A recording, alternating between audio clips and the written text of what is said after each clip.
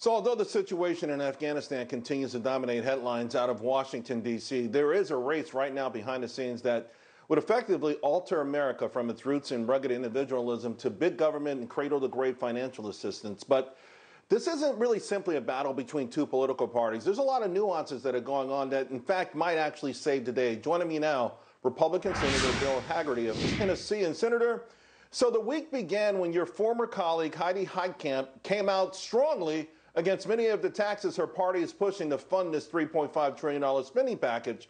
I thought that was remarkable. What are your thoughts about that? I think it shows the Democratic Party is having a very difficult time with itself. Their leadership with Joe Biden has lost all political capital given the disaster in Afghanistan. And I think they really are questioning their own viability. And the notion that when we're coming out of a pandemic and trying to deal with a recovering economy, that they would come in and put crushing taxes on job creators, that they would tax capital growth.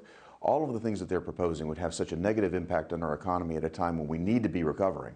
I think that they're going to have a very difficult time moving forward and coming to consensus. In the meantime, there's a report the White House is withdrawing or will withdraw the nominee to head the ATF. This in the face of bipartisan pushback over his gun control advocacy. Again, this is how important is it that at least in D.C. there's an acknowledgement, A, of the party that's in the minority and their voters, and also perhaps the Constitution? Well, I see this less as an acknowledgement of the minority party because Biden has not been, the unity president that he advertised himself to be. I think what it is the fact that Biden again has lost all political capital.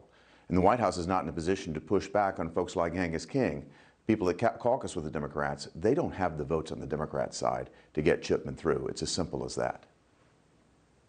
Wow. So hold your horses. Nothing there, nothing relevant there with respect to maybe the kind of respect that people would love to see out of Washington, D.C. All Americans for a better nation. Yeah. Well, it's a win for the Second Amendment. No question about that. Yeah, your resume is just absolutely phenomenal. I mean, I don't know if people know you were an ambassador to Japan, you Boston Consulting, on the board of New York Stock Exchange and NASDAQ company. So I want to kind of lean on that. You just wrapped up your economic development tour. You ended it in your hometown of Gallatin, Tennessee. What do you have to report to the nation from this tour? Well, what I'm hearing from employers around my state, and I'm sure it's the case across the nation, is that they feel like they've been competing against the federal government, Charles, to get people to come back to work. There's a huge issue with getting folks back to work right now that's causing shortages around the country. There's another very big issue as well. That's inflation. And while the Biden administration might try to argue that this inflation is transitory, indeed, there are huge inflationary momentum in the economy right now. If you look at what's happened since Biden took office, gas prices are up 40 to 50%. Every good that we buy here in America has got to be transported.